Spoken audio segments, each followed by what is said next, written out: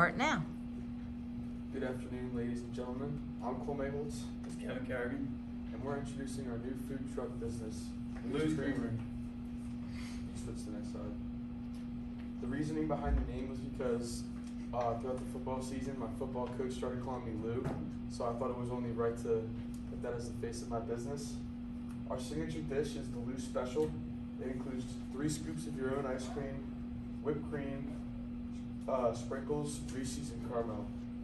Our networking connections, our friend's mom is a professor at the university, so not only could she advertise our business, but she could get us a permit to set our food truck up on the university.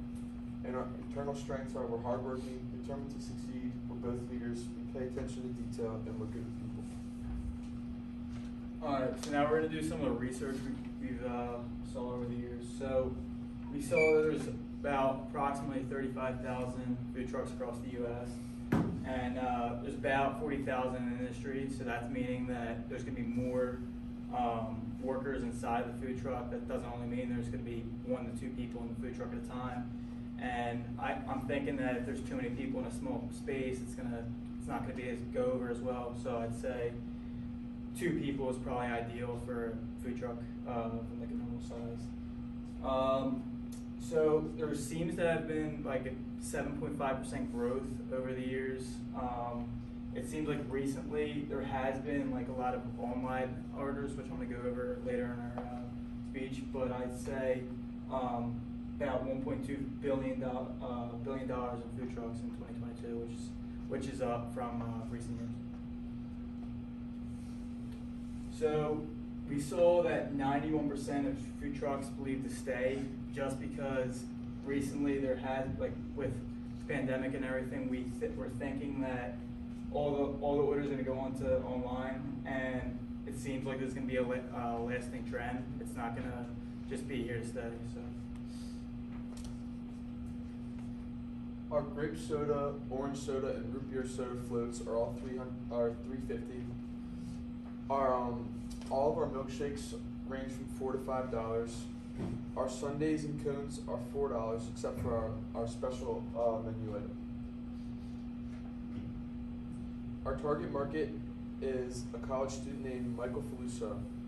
I chose to build a business around people like this because he's a college student and he's not too worried about eating healthy. He just wants cheap food that's fast and easy. 2 people we did not build our business around was Lisa Martinez and Kim McDonald, mainly because these 2 people are more focused on a healthier lifestyle. So we knew that having them as our target customer was not a good idea. alright, so location, we saw that we'd like to go into not more of a residential area, but more of a college scene. A lot of kids in college, they'll either throw their money away because they know that they just don't know what they're doing with their money at that age. So I'd say college scene would probably be the best. Kids will grab ice cream, and it's better than like a more residential area, because in residential areas it doesn't always mean there's going to be customers more frequent as college scene.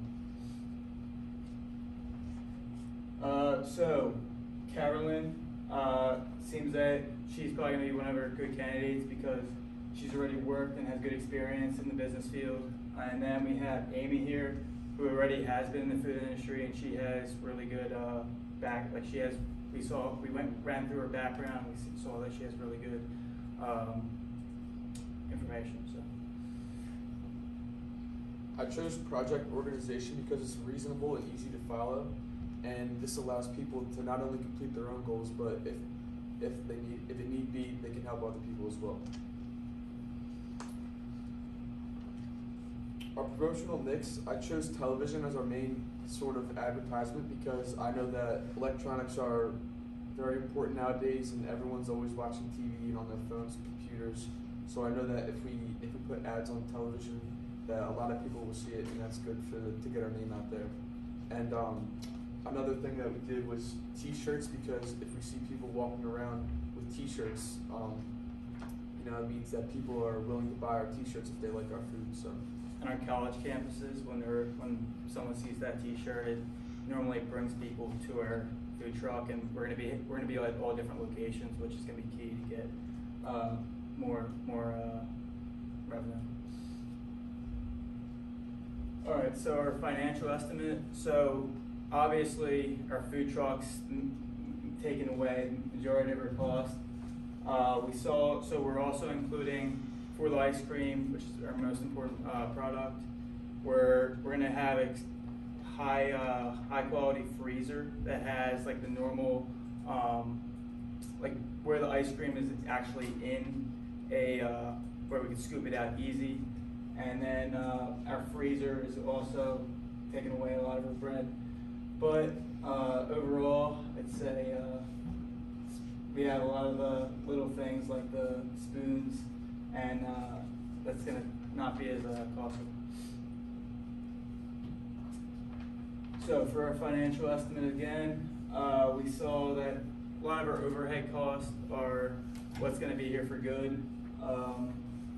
We also support local businesses in the area around college, so it's going to help them boost up as well as us. They're going to promote us, and me and Cole are both going to go 40 grand in to start up, so that we have some type of leeway with our other financial costs.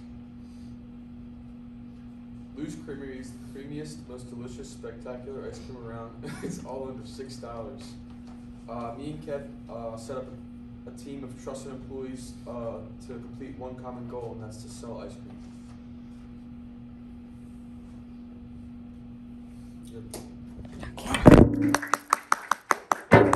All right, good job. And